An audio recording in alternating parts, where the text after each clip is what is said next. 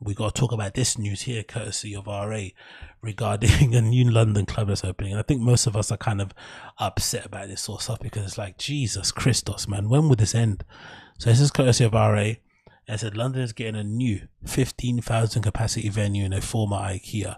I'm not sure about you, but I feel like the last thing we need is a 15,000 capacity venue in London. I swear to God, we need smaller spaces in more places. Like I think I said during like the peak of like, you know, Fold, when it kind of first opened, that might have been like 2018, 2019, I think. I'm not really too sure, right? But I think I remember saying when that first when it opened, I think one of my reviews when I was flipping drunk and high and stuff, and I was super happy that I was able to go and blah blah blah, and basically crying about it. I remember saying to myself, "Oh, you know what they should do? Actually, they should possibly do a thing." Yeah, I think this is the one. Yeah, 2018 it opened because I went to the first dance. I'm checking my phone now. The first Fold party I went to was August 18th, 2018. I remember when I went there, I said, "Oh, what they should do going forward," because the whole idea behind Fold was that it's going to be the first 24-hour club in London, which obviously it's not now because, you know, London fucking permits and whatever else probably changed it, but it's still one of the only places open till 6 a.m. in the morning. So most likely what I said would be a good thing is that if they had a version of Fold in every part of London, so like north, you know, north, south, east, west, whatever, have one or two in those locations, so that what would happen is that you wouldn't have people having to trek all the way from west, north or south up to fucking Fold, but instead you would create all these little local scenes around these places that are like, you know, I think Fold might be 500 to 700 capacity venues, so it's like small enough to have up and coming people play every Sunday at Unfold, but also big enough to hold, you know, Richie Horton label night or something. I think that's a perfect sort of blend. And then what you do, you'd keep a place like fucking, you know, Printworks, which I don't give a fuck about, but you keep a place like that open so that when you do as a DJ sort of like graduate from like the minor leagues, you have a platform to play, a bigger place to play. That's what should happen, but we don't have enough of those. But of course, you know, for some reason, in the same way London loves a good fucking food truck market, we love a good fucking, you know, listening bar, we love a good, I don't know, what else do we love? We love all these fucking things, but one thing we don't love as a country or as a fucking city, we don't love to fucking give people and encourage people to open up new and interesting club spaces.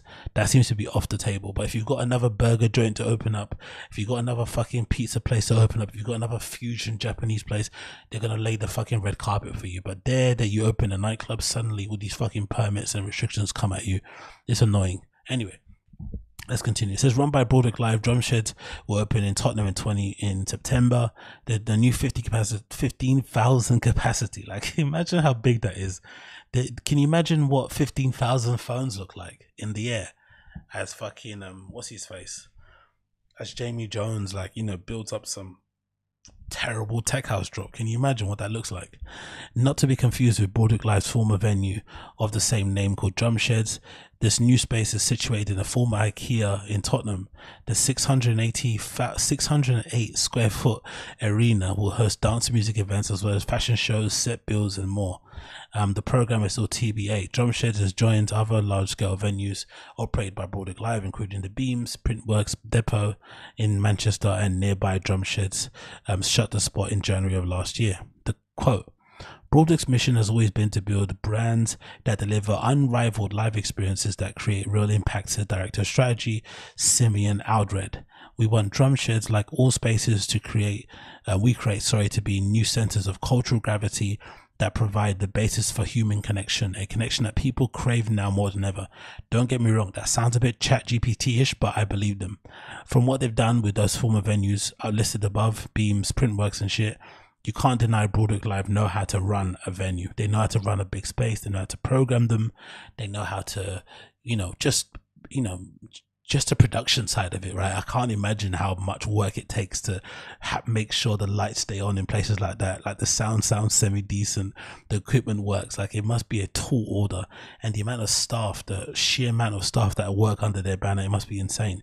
So credit to them for doing that, because I still think it's a skill, for as much as I would love for all places to be dingy, exposed brick wall warehouses, you know, with crazy fucking, you know, wall of speakers and shit, let's be real and say there also needs to be a space for these kind of normie places that people can go to, where if you want to have a food, you know, you want to have a hot dog, you can have it, you can have a dance, you can have a nice cocktail, you can sit down, there's good Wi-Fi and shit. You need that sort of stuff to exist, right? It looks good on the Instagram, those need to exist. But I just feel like nowadays London's kind of been known for that for a long time. We've kind of done that very well, but I think one thing we haven't done very well is really invest in the long-term future of these kind of small to medium-sized clubs from like 200 to 750 capacity in various places in London. Because at the moment, as great as Fold is, you know, it still has this issue, it still has this problem. It's not perfect, but there should be ones or twos of those in each part of London to kind of, I feel like, ease the pressure on places like that so that they can take more chances. Because at the moment,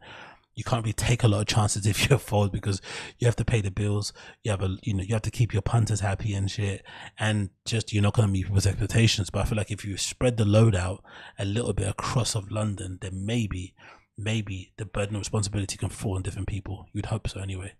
That would be the major hope on that one. Let's scroll down here. Got more pictures of the inside. It looks very shiny, loads of glass as you can see here, loads of metal and stairs. It's all looking very bleak and boring, to be completely honest. Not the kind of place that I would probably go to anytime soon myself, but I'm probably not the target demographic, so it doesn't really matter. But the, you know, the building itself, if you've been in London, you know what the former IKEA spot in Tottenham looks like. I went there once to buy some stuff for the house and shit. It kind of is what it is. And you know, it's gonna be clearly a good place to kind of do music with, because I think usually these places are well heat insulated, which I think, again, talking at my house here, that would do really well for fucking sound. So it's definitely gonna sound amazing just because of whatever was housed in there before. But the last thing I want to do is be in a 15,000 capacity venue, mate. Last thing I want to be there is around that many people. It's just too much. And just in general, most likely, if you're going to have a 15,000 capacity venue, the programming is not going to be the most, you know, not to my taste anyway. It's going to have to appeal to normies, and you know, I'd rather jump off the nearest cliff, to be honest. And there's not many cliffs in the UK, so you can just imagine my you know, how how much I don't want to do that. Anyway, let's move on from that one.